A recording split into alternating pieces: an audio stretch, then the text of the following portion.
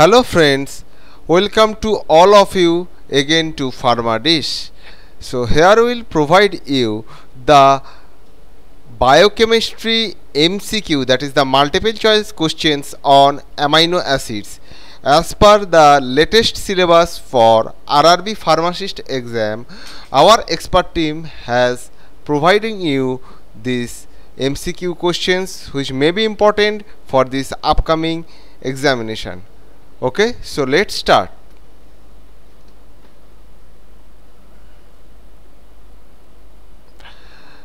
So first questions, that is the amino acid containing sulfur is, so options are A methionine, B leucine, C valine, D asparagine. So they are asking the questions कौन सा amino acid के अंदर sulphur रहता है. सो amino acids containing sulfur, options they are given: A methionine, B leucine, C valine and D asparagine.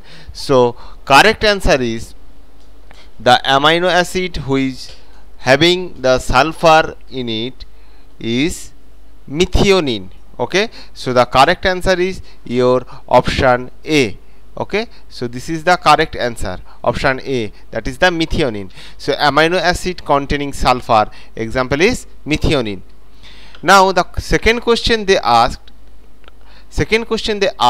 optically inactive amino acid is option A glycine, option B serine, option D threonine, option D arginine. So they are asking which of the following amino acid is optically inactive.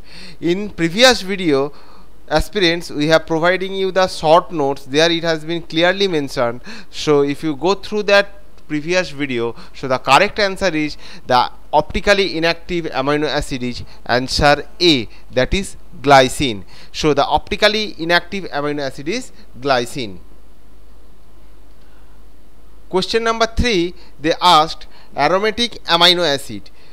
Which of the following is the aromatic amino acid? Options A lysine, option B tyrosine, option C glycine, option D arginine. So among these lysine, tyrosine, glycine and arginine, which of the following amino acid is aromatic in nature? So the correct answer is option B, that is the tyrosine. Okay, so correct answer is the aromatic amino acid is tyrosine. Okay, next questions, amino acid generally not present in protein. So they are asking कौन सा amino acid generally आपको protein पे present नहीं रहते हैं. Okay, so as all of we know, the amino acid is the building block material of the proteins, but certain proteins does not contain amino acid. So which of the following amino acid generally not present? Okay, so you just go through this term, that is the generally not present in protein. So they are given the option A beta alanine, option B histidine, option C lysine, option D proline. So correct answer is beta alanine. Okay, so the amino acid generally not present in protein is beta alanine. Okay, next question, question number 5, an amino acid which not form an alpha helix. Okay, so in the previous video we have provided you that the amino acid several structures, that is primary, secondary, tertiary, quaternary. So they are in one structure that amino acid form alpha helix, beta helix, like that. So here they are asking कौन सा amino acid doesn't form alpha helical structure. Okay, so the options are option A valine, option B proline, option C tryptophan and tyrosine, option D only tyrosine. Okay, so option C they are giving tryptophan as well as tyrosine, option D tyrosine. So correct answer is the amino acid which do not form any alpha helix is option B, that is proline.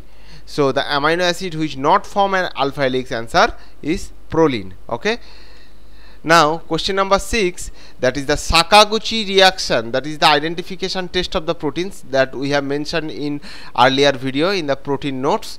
The question is that Sakaguchi reaction shown by which of the following amino acids, that is the tyrosine or proline or cysteine or arginine. Okay, so the correct answer is that Sakaguchi reaction is shown by option D arginine. Okay, so arginine shows the Sakaguchi reaction, or arginine shows the positive reaction for Sakaguchi.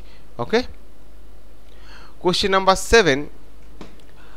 Which of the following is the polar amino acids? The options are option A alanine, option B leucine, option C arginine, option D valine. Okay, so which of the following is the polar amino acids? The correct answer is the polar amino acid is option C, that is arginine. So arginine is the polar amino acid, so correct answer is option C. Okay, so arginine is the polar amino acid, so correct answer is option C.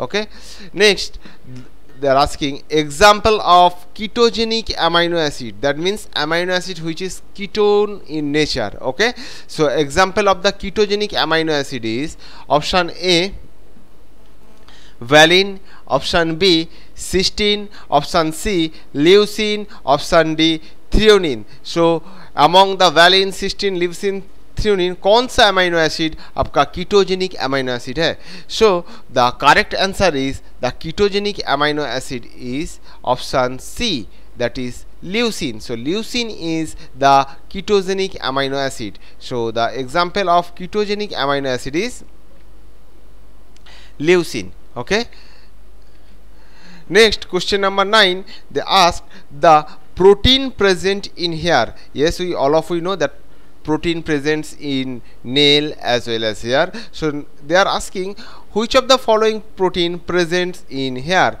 Option A keratin, option B elastin, option C myosin, option D हेरिटिल. सो कौन सा protein hair में रहता है? Okay, so correct answer is the protein present in here is option A, that is keratin. Okay, so keratin presents in the hair, so the protein presents in hair is known as keratin. Okay, so keratin is the protein which we found in hair. Okay,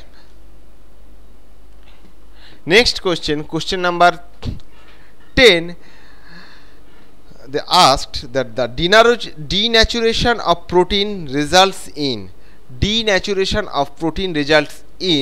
that means what is the after effect of the denaturation of the proteins? Protein अगर denaturation हो जाता है तो क्या होता है? Okay, so they are giving the 4 options. Option A destruction of primary structure, option B breaking of peptide bonds, option C deletion of hydrogen bonds, option D irreversible change in the protein. So if protein undergo denaturation, which of the following change may occur? So correct answer is option C, that is deletion of hydrogen bond. So if protein undergo denaturation, it will leads to the deletion of hydrogen bonds. Okay, so in the proteins hydrogen bonds will be deleted if protein gets denatured. So correct answer is denaturation of the protein results in option C, that is deletion of hydrogen bonds. Next question, question number 11, they ask the tertiary structure of a protein emphasize on. So tertiary structure, that we in the earlier video we have discussed the protein have primary, secondary, tertiary as well as quaternary, means 4-degree structure. Here they are asking tertiary structure means 3-degree structure of a protein emphasized on option A the order of amino acids, option B the order and location of disulfide bonds, option C loop regions of proteins and hydrogen bonds, option D the way of protein folds. So correct answer is option D, that is the way of protein folds. So the tertiary structure of protein, emphasize on the way of protein folds. Okay, so if you feel this video is helpful, please like our video, please subscribe Pharmacist for upcoming preparation of Railway Pharmacist exam. Thank you.